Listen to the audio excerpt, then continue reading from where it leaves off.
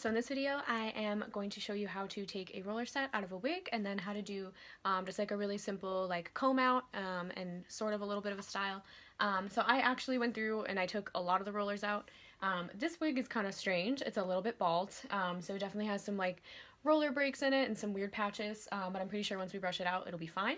I've never styled this wig before, so I'm not really sure how it's going to behave, and that's one thing that you do kind of have to keep in mind when you are styling wigs and facial hair. Sometimes even if you styled like 100 other synthetic wigs or 100 other human hair wigs, you'll just get one that just does not behave in the same way as the others, and it's one of those things where like you can't get like down on yourself or feel really frustrated and feel like it's your fault, just because sometimes you're just going to meet wigs that just do not want to work, and that they're going to take like a little bit more intense work than others might. So don't always think that it's like something that you did wrong. It's very possibly just the way that like the wig is made or that the hair is made, especially if it's a synthetic one. So don't always feel like it is your fault. So you're gonna want like a few basic things if you are taking your roller set out. I've got like a little container where I'm putting all my rollers at. I've got my little pin tray so I can put my pins right back on that. I'm really guilty sometimes if like I'll take a roller set out, especially if I'm in a rush and I'll just kind of like throw everything all over a table. It's always better to collect everything as you go, right? And especially too if you're working in a space that's not necessarily your own, you don't want to like create a mess in somebody else's workspace. So it's always better, I feel like, if you can keep things as contained as possible. I've got like my little container with all my brushes in it. I've got containers of hairpins, bobby pins, anything I might need. Like I said, I've never worked on this wig before. It is a human hair wig, so I hit it with a little bit of heat from a blow dryer to help it finish drying.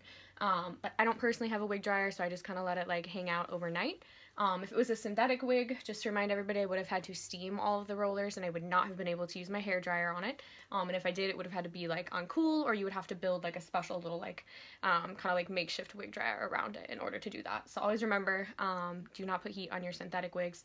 This one is human, so technically I could go through with like a curling iron if I felt like any of the curls weren't great. But I'm just gonna kind of show you like a quick like comb out and stuff because this wig isn't really for anything.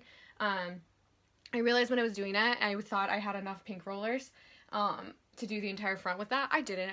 I know that I have them somewhere, but I'm not actually sure where they are. So this roller set is not necessarily how you would probably ever do one. I had this whole side was in like the larger like gray rollers, and then the side is in like the smaller pink ones. So that's a little bit weird. Not something that I would recommend doing, but since this is all just for example, I figured it wouldn't be that big of a deal. And I did have these weird kind of like short bang pieces that I couldn't really do anything with either. So this wig is definitely just kind of an interesting experience here.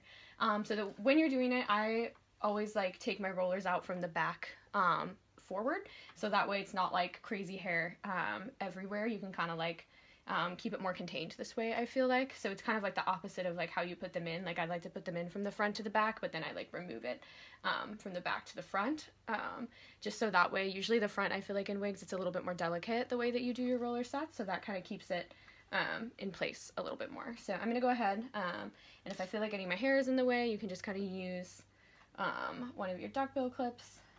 I did remove the mustache from the front of it, so it is missing that because it was getting stuck on all the pins, but it is the same wig as in the other video. So you can see this one I didn't use any end papers with, and I kind of have these like crazy ends. So I'm not worried about that because I know I can use my smoothing brush and put them all together. But that is definitely one reason that if you actually used end papers, that really doesn't happen quite as often. But like I said, I don't really like to use them, so I'm really bad about it, and I don't frequently use them. So I think like one mistake that people do make with roller sets is that they will sometimes just kind of like leave it in this state.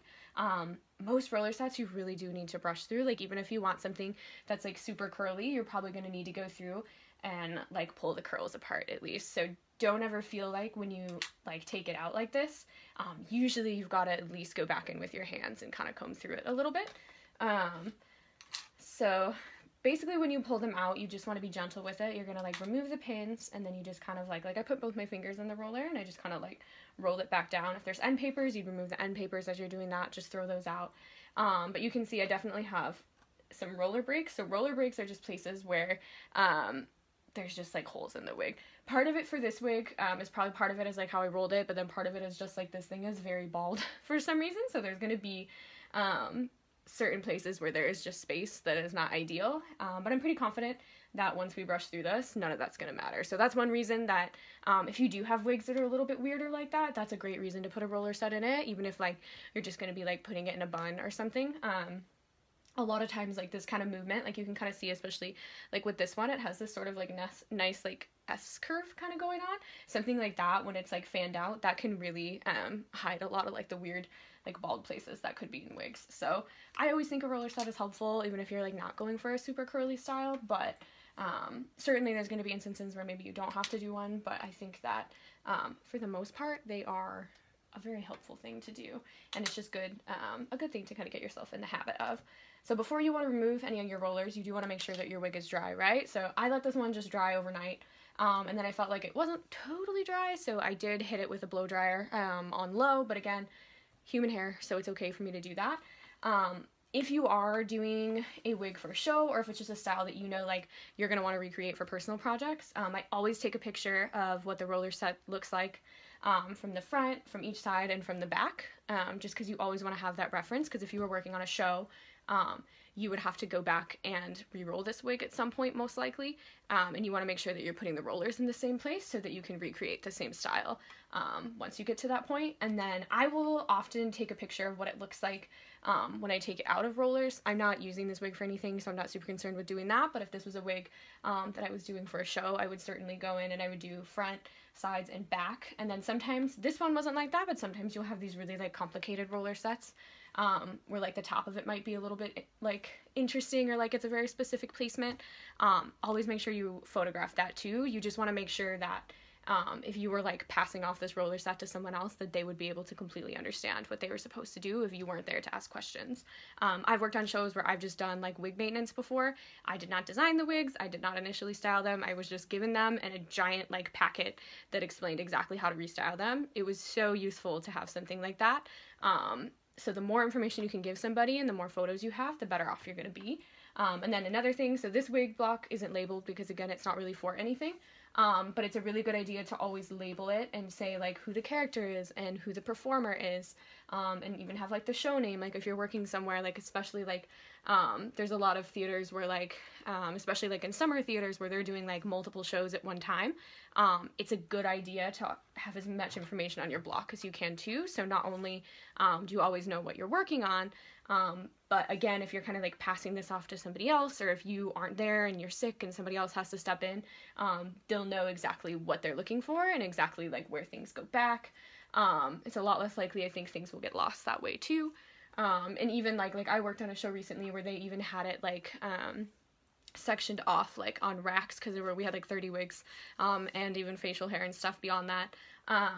And they had it like sectioned off where each specific person's like wig was supposed to go. I thought that was amazing. I've never worked somewhere that's done something like that, and I think that that's really, really helpful. So really, the more information that you can provide, always like the better off you're going to be. And then once you finish the complete style of it, you want to make sure you photograph that as well. And again, you're photographing the front, you're photographing the sides and the back.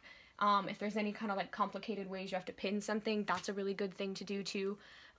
Whenever I style wigs and it's one that I know like it's for a show and I'm gonna have to do maintenance on, especially if it's like an updo or something of that nature, I try to style it in sections, so that way I know like you know, I have to redo 6 wigs today, but I don't have time to completely take them all apart.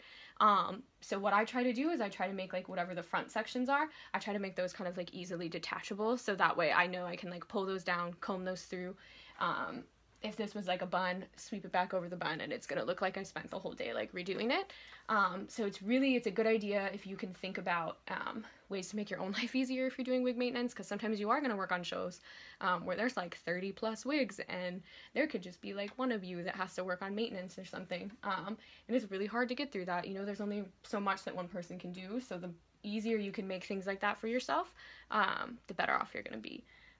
So depending on the style that you want, like if I wanted these to stay like really, really tight curls, since these are bigger rollers, it's not necessarily going to do that, but for one that was like a straw roller set or something like that, or if I'm trying to get like a tighter curl texture, I would probably just sit there and I would just pull these apart with my fingers and then kind of like twirl it back together.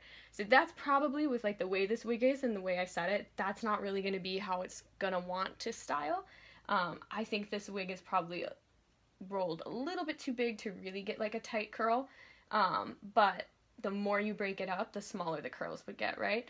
So I could sit here and just do this forever. I really love styling curly wigs. I think it's super fun. It can be really, really tedious because you really do have to go through and really like pick apart each curl, but really you can get such great like texture payoff when you do that. So it certainly is worth it.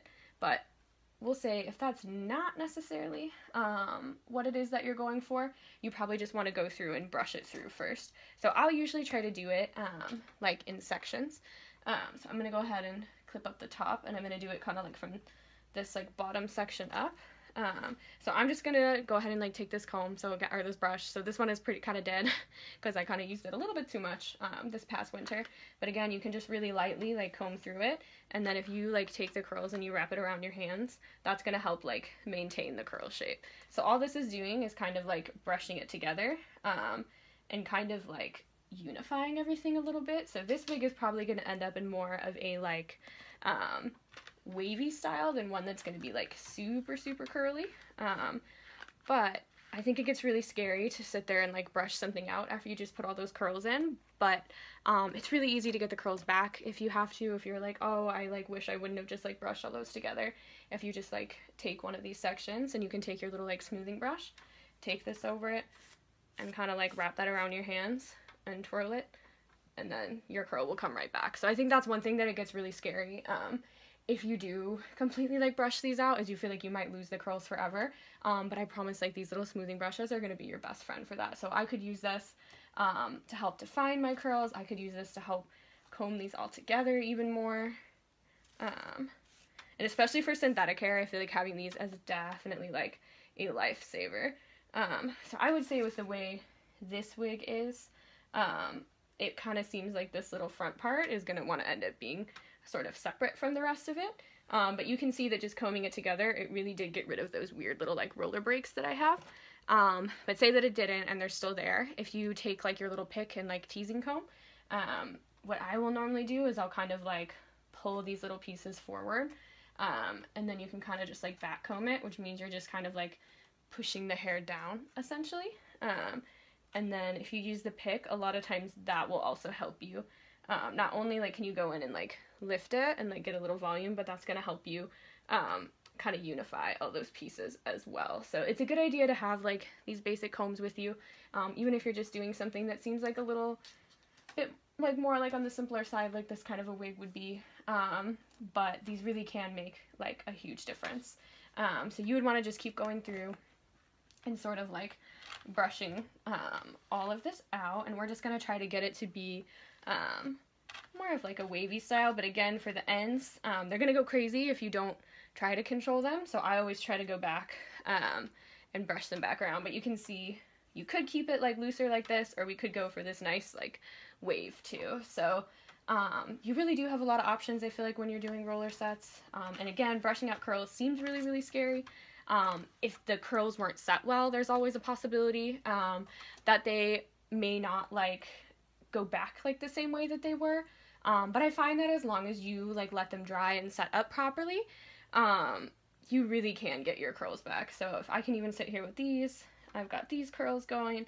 And then up here, I feel like this is one place a lot of times at the top of a wig, which is a little bit hard to see with the angle that we have, but sometimes if you just take your pick, this is really good at kind of like unifying those areas, because I feel like sometimes that's where we see a lot of breaks.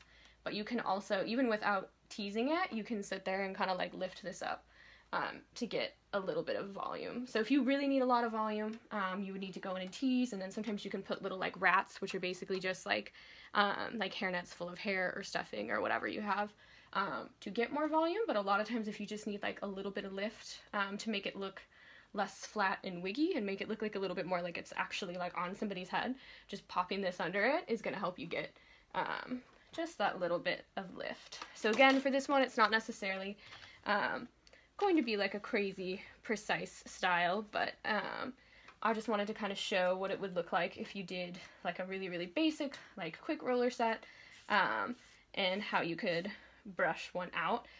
The more roller sets you do, the better you're going to get at it. I feel like it's one of those things that you can probably never do enough of.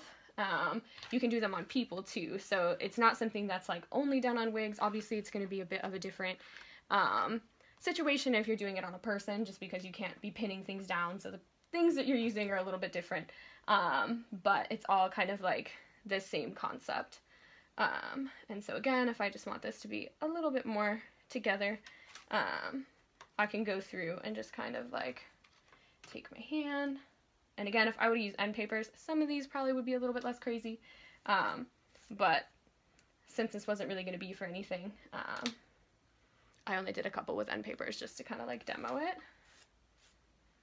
And so again, and then if I feel like, oh, like those parts are a little bit too separated, I can just kind of go in and I can take this pick. So really I feel like if I only had like a couple of combs, if I have like a good brush, my teasing pick, a rat tail comb, which this is more like, I use this more with like roller sets, not necessarily with this style, and a smoothing brush with these four, and like a pair of scissors, you would be good to go, honestly. Like this is what you're gonna need more than anything, and then probably like a wide tooth comb to comb your wigs out. But if you at least have those things, you'd be able to do quite a bit. So for this part, this gave us like a really nice kind of like wave situation here. So I want to try to like retain that as much as I can. And so you can see too with the way this wig is, there's a lot more hair on this side than there is on this side. And I think this is definitely a wig that, like, if I wanted it to be styled this way, it would definitely need some kind of like pins in it to kind of help it stay in place a little bit more. But for this being the first time that I ever worked on this wig, I do feel like it did a pretty decent roller set. The hair is pretty agreeable. I still don't really know where this wig came from, but it ended up working out. So you can see like this front part, that's getting a little bit crazy. So sometimes if you have that happening, I will just kind of like try to comb it all a little bit more together. I feel like a lot of times with maintenance, if you just take like your little smoothing brush, it can really make like a world of a difference. You can kind of see like, oh, they're kind of wanting to go in different directions. I probably rolled them in different directions since I wasn't really sure what this wig was going to be. But we can see like, okay, if the front is being like a little bit unagreeable, this could always end up being like an updo or something like that. So since I didn't really have too much of a plan for this one, it's a little haphazard, I feel like, in some places. But this would probably be a decent like length and like start of probably like a little like 1950s wig or something like that. But yeah, so from this point you would just kind of decide like how you wanted to style it. You would want to throw like a little bit of hair product on it, especially like on some of the ends. I do like to take like a little bit of pomade and kind of go through. But hopefully that makes a little bit of sense, gives you a little bit of insight into how you would style a wig really basically, or like basically like what like a basic comb out is. This little crazy curl in the front is really kind of upsetting me a little bit, but that's okay, since it's not anything for real. But again, you would just sit here and just kind of keep like manipulating this until it kind of did what you wanted. If it was a synthetic wig, you would be able to go in, and if you hit this with a little bit of steam, it would relax the curl a little bit. You just have to be careful, because if you put too much steam on it, it could straighten the whole thing out. If you only re-roll like part of a synthetic wig and you put it in the dryer, even if you cover it, a lot of times it will like flatten everything. That happened to me recently. I thought by braiding it would be safe. Not always the case. So be careful when you are working with synthetics. But for this, if I hated it and it was having to go on stage, I could really just take like a curling iron or a hair straightener, and I would be able to kind of fix this how I wanted. But considering, yeah, for what this wig started like, this isn't too bad. I think it wouldn't be too horrible to kind of like pin back into some kind of like a little style like that. And I think like this part would probably have to like come up like this or something. But yeah, so at this point, since it's combed out, I'd want to take a picture of it, and then whatever my final style was, I would also take a picture of that, and then that way you can kind of put everything in like a little binder, and you would give any other like extra directions that you might have for somebody, any care notes. Obviously you would put down for sure if it was like synthetic or human, If you have any like specific styling notes, or like, hey, this person's allergic to like nuts, so like don't use this hair product in it or something like that, or they're allergic to metal, so be careful with pins. Any little notes like that, that's all great to kind of keep like in your little like show Bible essentially. And I like to have like the roller sets in there, any allergies, things like that, makeup renderings, the costume renderings, hair research. They're usually gigantic binders, but they are like the most helpful thing in the entire world. But yeah, so hopefully this kind of helps make roller sets and comb outs make a little bit more sense. And yeah, hope you enjoyed this video.